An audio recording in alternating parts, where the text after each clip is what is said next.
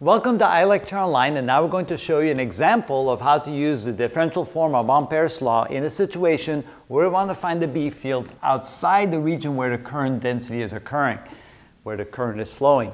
So how we do that? Well, we imagine that the same amount of current that we had before in this skinnier region right here is now spread over a wider region because we want to find the B field right at this point right there. What is the B field right over here?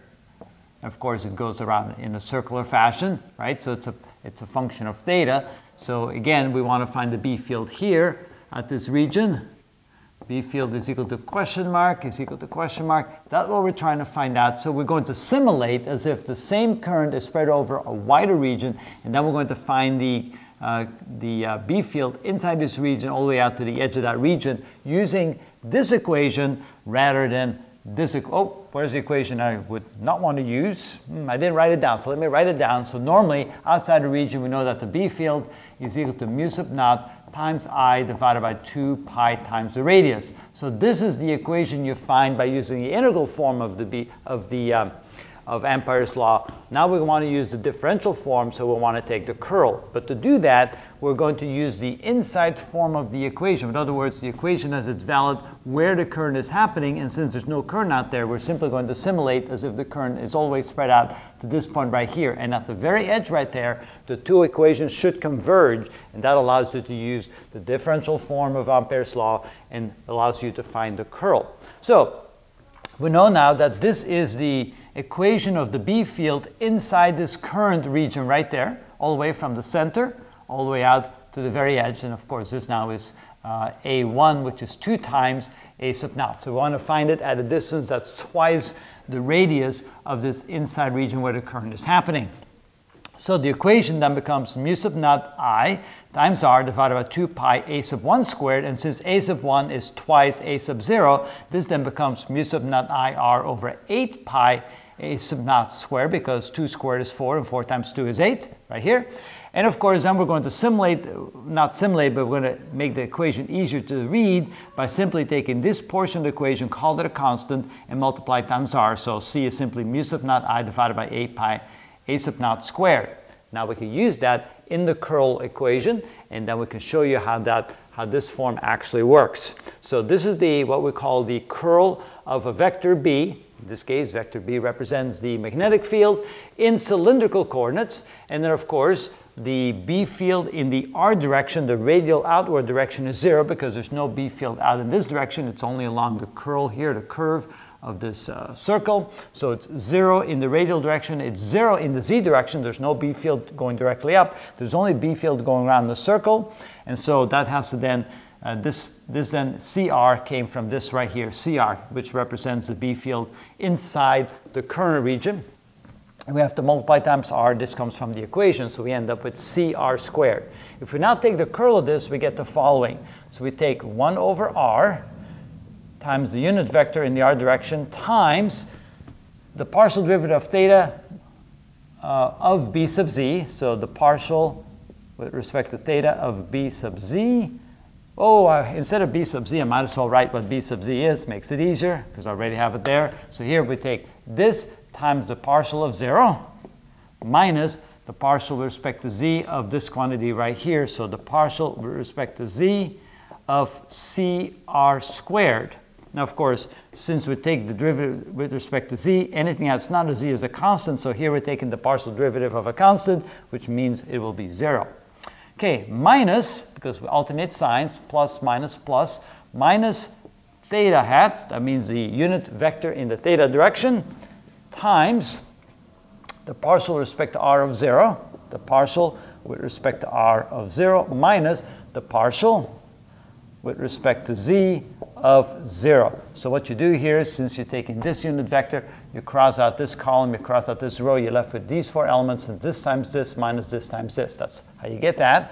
And finally, plus 1 over R times the Z unit vector times, so now we use this right here, and then you cross out this column and this row, you take these 4 elements, so it's this times this minus this times this. Actually, it's not a multiplication, you're actually taking the partial derivative, so it's the partial with respect to R of CR squared minus, and then we take the partial with respect to theta of 0. Now you realize when you do this that every term except 1 becomes 0. So the partial of 0 is 0, the partial of a constant is 0, the partial 0 is 0, the partial 0 is 0, and here the partial 0 is 0. The only term that survives is this term right here. That's the only surviving term. Good, not with the negative sign there, all right? And if you take the partial derivative with respect to r of cr squared, you'll get 2c times r. So this then becomes 1 over r times z unit vector times the derivative of that, which is 2cr, like that. And of course, then when you multiply that, you get 1 over r times r. The r's cancel out. And you get 2c times the z unit vector. Yep, okay. For a moment there, I go, wait a minute, z unit vector, is it wrong? No, no, because the current density is in the z direction, so we know that when we take the curl here, we should equal the mu sub naught, which is the permeability of free space, times the current density in the z direction. So it looks like so far we're on the track of getting the right answer. All right, now we need to plug in what c is equal to, which we have over here. C is equal to this quantity right there. So we can say that this is equal to 2 times c, which is mu sub naught, times I, divided by 8 pi a sub naught squared. And of course, 2 divided by 8 is 1/4. So this is equal to mu sub naught I divided by 4 pi a sub naught squared. And then if we break that out, we can say this is equal to 1/2 times mu sub naught I divided by 2 pi a sub naught squared. So the reason why I wrote it like that is because this portion right here, and of course I keep forgetting my z unit vector. I don't want to do that. My z unit vector, there we go, my z unit vector, there we go. And the reason why I wrote it like this is because this portion right here is equal to the B field at the edge of the current region right there. So if I find the B field right there, I would get this result right here. But since I now want to find the B field out here, it's only half as much. And that's why I wrote all that so you can see it. At first we would think that we got the wrong answer because here we have an a sub naught squared and there we have a 1 over r. And so you say, well, what's going on? But then we have to make one more differential. This equation was obtained by using the integral form of Ampere's law, and we're using the differential form. And the curl is equal to mu sub naught times the current density, not mu sub naught times I enclosed. So what we're going to do is, and I have it here somewhere, right here. So I have a relationship between the current density and the current itself. All right, and so I sub naught divided by pi a1 squared. We don't have an a1, so we have an a0. So we can write it like this. So we can say that, let me go over here. So the current density J sub naught is equal to I sub naught divided by 4, not 4 because it's the area. It's equal to pi A sub naught squared. All right, so it's equal to the current divided by the area through which it goes.